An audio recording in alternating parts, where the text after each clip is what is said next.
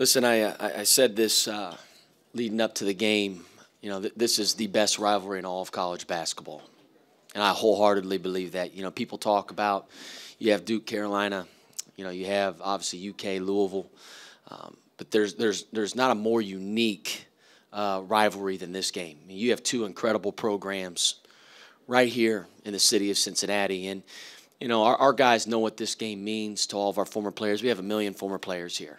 And whether I saw Walt McBride, I've seen C.J. Anderson, Edmund Sumner, Tim Stainbrook, Matt Stainbrook. Again, just how much this game means to all of our former players, our alumni base. Our guys have a great understanding of that. I thought going into the game, you know, UC posed a couple different challenges. I thought number one, you know, they're a really good defensive team. I mean, Coach Miller has them playing really hard. They're big. They're feisty. They're disruptive. They block a lot of shots. And we knew it could be hard to score at times against UC. That's what, again, they've had a really good schedule. They've beaten some really good teams and been in some close games. We knew that could be a struggle for us kind of going into it, and we had to keep the ball moving. You know, we finished with 9 turnovers on the game, which was a huge advantage for us. That was something that we've been really focused on. In practice and in every game. It's kind of been our Achilles heel to this point on the offensive end. Thought our guys did a great job of making great decisions around the rim. And then on the other end, you know, we wanted to mix up our defenses. We wanted to play man. We wanted to do a little bit of press, back a little bit of zone. You know, I thought our guys did a great job of throwing them off a rhythm on the offensive end. They're a really good rebounding team. Like I said, you go back to their size and just their toughness.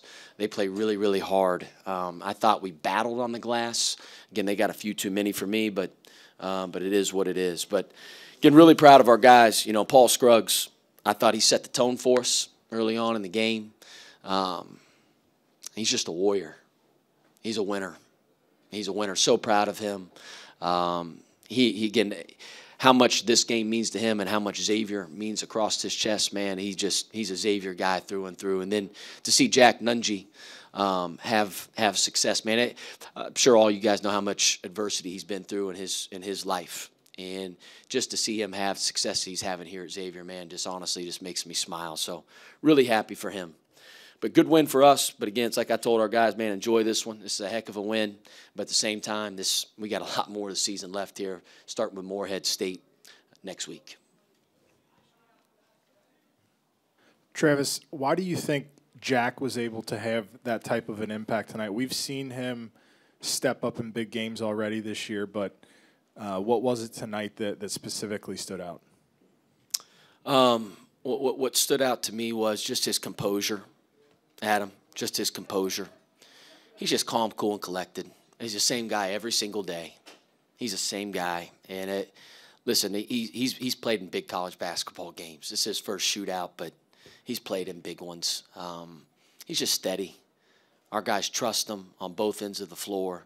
He can shoot the ball, which I thought posed some problems for them, right? For a guy like Ado, who's an incredible shot blocker, who wants to stay around in the paint. A lot of their bigs want to stay around in the paint. You know, Jack's skill set, we really try to utilize, and I thought that threw UC out of in a little bit of flux on the defensive end. So not surprised, man. He rebounded the heck out of the ball. He just plays with that composure and poise. Reminds me a little bit. I saw Matt Stainbrook. Stainbrook used to have that, right? It's like when he caught the ball, feels like everything just stops. Everything's slow motion. That's Jack. Travis, West said that he felt your switching to the zone defense early kind of threw them out of sync, and then switching up your defenses. In the Oklahoma State game, you kind of waited until the second half to spring that on them. Tonight, you used it a little more throughout the game. What was your strategy going in terms of using that zone? Yeah, I'd say a couple things. You know, number one, Colby Jones got a couple quick ones. I mean, he only played a minute and a half. And probably, you know, he's one of our best players, man. He's been tremendous. He's playing like an all Big East level player. He had 2 fouls in a minute and a half. And I just felt like, man, if they're going to call it that tight, we better play a little bit of zone. We had played a little bit earlier than I wanted to, but it worked. So we kind of would, you know, go zone press back to zone, and then we'd sprinkle in man, and then we kind of, out of timeouts, change it up just to continue to kind of throw them off rhythm. Travis, obviously with you said you not having Colby for too much of the game. You got some really big plays from Dwan and Adam kind of filling in those roles. Can you talk a little about just Dwan's playmaking ability? I mean, he had 6 assists against Ball State and 4 tonight. Just where he's grown so much as far as like the passing game. Yeah, he had 4 assists, 1 turnover. I think Paul had 5 assists, 1 turnover. So between our 2 point guards, that's 9-2. You're going to win a lot of games if you do that. Dwan was tremendous. And I've said this before. Listen, the strength of our team, what makes our team so unique is we have more than 5 starters. Dwan could easily start. Listen, he's a tremendous defender. He guards the ball. He's a ball hawk. He keeps the ball out of the paint. He makes plays for others. He's athletic. He's tough. He's a Xavier guy. So, again, I'm not shocked with his development and, again, how he's playing. I mean, he's a great player. Coach, I'm not sure that I heard you perfectly, but during shoot-around earlier today, you said that you were looking for a 3-0 day today between Summit, Country Day, and Xavier. You got 2 wins already today from Summit? Yeah, so it's funny. Thank God they work the schedule around our main schedule here. Obviously, this is my main job. Let's make that very, very, very clear.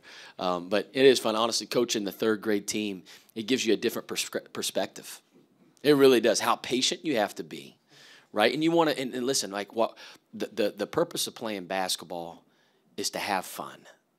Never lose. You never want to lose that. And sometimes with all the pressure that's put on all of our guys throughout the entire world, whether it's social media and all that stuff, nobody can take that from you. That's what I always tell our guys. Nobody can ever take that from you. Like, enjoy this moment. Enjoy the atmosphere. I mean, our fans, they're camping out at 12:30. We're on break right now. We're on break. And I handed out pizzas earlier. I mean, there's a line going around our arena of all of our students. They're not even in session right now. We're not even in session right now. Embrace it, have fun, live in the moment, man. And I thought we did that. But to get back, I know I'm going off the cuff here a little bit, but Winston had a really good game. We went 2-0 with Summit as well today, which is good. Travis, it looked like you shared a nice moment with Jeremiah Davenport after the game. I don't know if that was personal or if you would be interested in sharing that, but what was that about? Yeah, I've seen Jeremiah play for a long time. Being here in the city, obviously, for a long time, being here at Xavier. He's improved as much as any player as I can remember. I mean, he has, and I told him that, man. You could tell how hard he works on his game. He's about the right things. He's a winner. He obviously played at a tremendous program at Moeller. He's a great player. That's what I told him. I said, man, they're going to win a lot of games this year, and he's going to have a great season. So just told him to keep on working. Travis, you guys have beaten, obviously, Ohio State here, now Cincinnati here, winning big games on the big stage. How do you think you guys are handling the energy of big games, and how important is that going forward? Yeah, number one, the energy in this building is absolutely electric. Obviously, for everybody that was here, I mean, you can feel it, right? I mean, it was an awesome atmosphere. That's what college basketball and college athletics is all about, is the experience. We want to create an incredible experience for the students, our fans, our players, and we did that tonight. But just our leadership, again, Paul Scruggs has been through a lot of games. He's seen everything. He has. Jack Nungy's been through a lot of games. So is Nate Johnson. Colby Jones is Mr. Cool, calm, and collected. Never gets too high, never gets too low. So I just love the demeanor of our team. And it starts with our older guys, though, for sure, with guys like Paul and Jack and Nate.